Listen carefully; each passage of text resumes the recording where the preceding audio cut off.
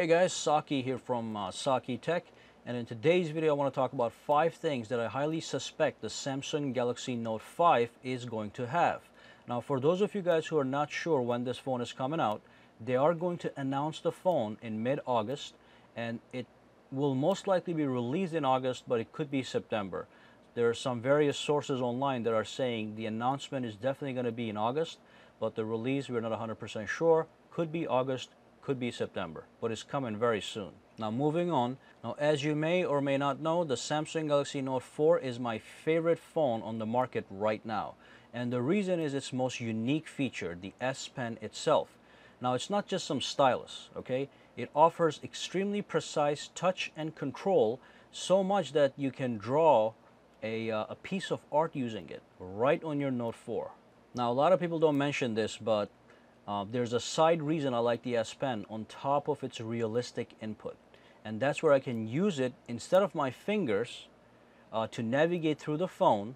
And because I use the tip of the S Pen, which is smudge free, there's not a single fingerprint that's left over from me navigating my phone. I don't know about you guys, but I hate fingerprints. So if I navigate using the S Pen, there's absolutely no fingerprints on the screen at all.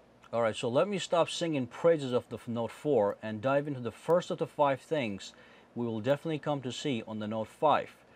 Number 1 is premium design. Now, the Note 4 itself has a good build quality. Historically speaking, however, Note 1, 2, and 3 had low-class build quality. It was all plastic, and that was a concern for a lot of people that actually liked the Note but just couldn't get over the fact that the build quality was crap. It was plastic. So now on the Note 4 we have the metal rims around the edges. So when I hold the device in my hands, it gives me a sensation of holding a premium device. You do have the faux leather in the back. This is still plastic. But like I said, the texture is nice, so there's no problem with this phone as far as build goes. However, it's still not up to par compared to Samsung Galaxy S6, the iPhone, or the HTC One M9. So that's the first thing I think we are going to get. It's going to be an S6-like build quality with premium materials, which will bring this phone closer to what I would call the ideal phone.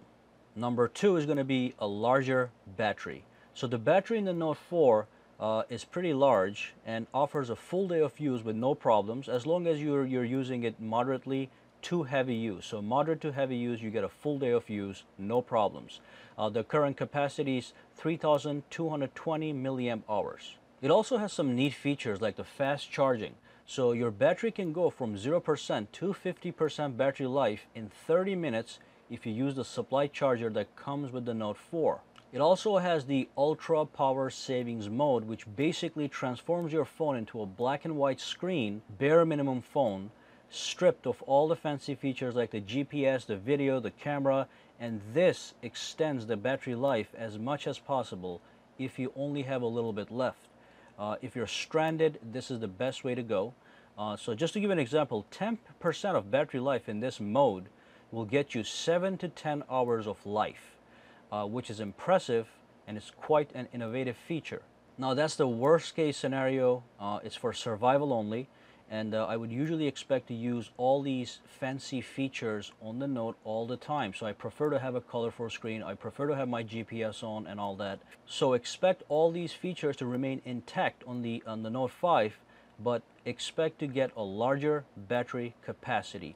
I predict it will be in the range of 3,500 milliamp hours, give or take a couple hundred milliamp hours. Feature number 3, a better display. So expect a better display. There's no question that's going to happen. Now the resolution won't change. You're still going to have Quad HD as the resolution. What is going to be better, however, is the OLED technology that Samsung uses on their phones. Now for instance, the S6 has a Quad HD display, so does the Note 4. However, the screen on the S6 looks better because it's marginally improved over the Note 4. It came afterwards. So to be precise, what makes it better is that you have improved color accuracy, you got peak brightness, you've got better contrast and better screen readability in daylight. Okay, so combine all those things on the S6 and it looks better than the Note 4. So that's the improvements you should be looking forward on the Note 5. It may have a screen equally as good as the S6 or even better. So we will keep the QHD resolution, but we're going to get an improved screen quality for better viewing. Number 4, new and exciting S Pen features and functions. Now, seeing as how the S Pen is the defining feature of the Note 4, expect to see some new and exciting S Pen exclusive features. I'll give you 3 things that I think is going to happen. Number 1, I'm sure the S Pen itself will go through a slight physical redesign. Number 2, the pressure sensitivity of the S Pen itself is going to be even better. So it's going to give you a more precise writing and drawing experience, which I'm sure a lot of people do with their Note. And number 3, air command functions will be improved. So right now you can bring up the air command menu using the S Pen. You just hover the pen over the screen, press the button, and the air command pops right up. And you know, you get things like the action memo, you get things like the screen write on a nice little menu that pops up, which is called the air command. And as you can see, the air command menu isn't a full circle yet. Perhaps on the Note 5, it will be a full circle with additional menu options. And look, that's all I would expect for S Pen, but I would love to get some surprises. Maybe the S Pen will have a built-in laser pointer too. Now, that's not going to happen. And finally, number 5, a better and faster camera is guaranteed. Not much to say here really. The camera on the Note 4 is pretty good. You get 16 megapixels and also optical image stabilization right on the 4. But guess what phone has a better camera? The S6. Okay? So will Samsung put a camera just as good as the S6 inside the Note 5? Of course. It might be even better. So you will definitely get a better camera that will be faster and it will give you much better nighttime shots due to a larger aperture. That's all guaranteed. So that's the 5 things to expect. Alrighty.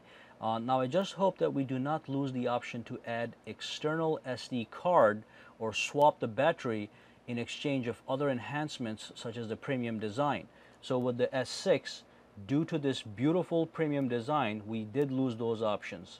So if they translate this design into the Note 5, the same thing may happen, and that might piss some people off. So we're not sure if that's going to happen or not. That remains to be seen for now. Well, thanks for watching this video, guys, and make sure to follow me on Twitter and Facebook for updates. And also, if there's anything that you think the Note 5 should have, let me know in the comments below. Just make sure that it's something realistic, not a laser pointer on the S Pen. Have a great day, all right?